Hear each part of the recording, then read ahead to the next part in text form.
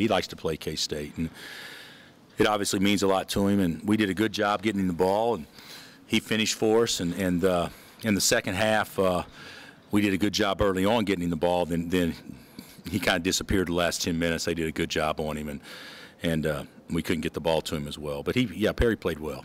We have to make him go down. I mean, there's no excuse for missing shots. Winners win, and we obviously didn't find a way to win tonight. I thought they played a superb game.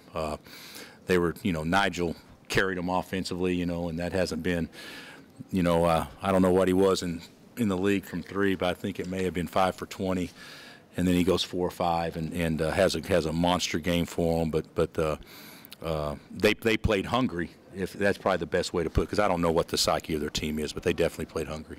There's no more margin for error, and we have to take each game like it's the last game we'll ever play, man.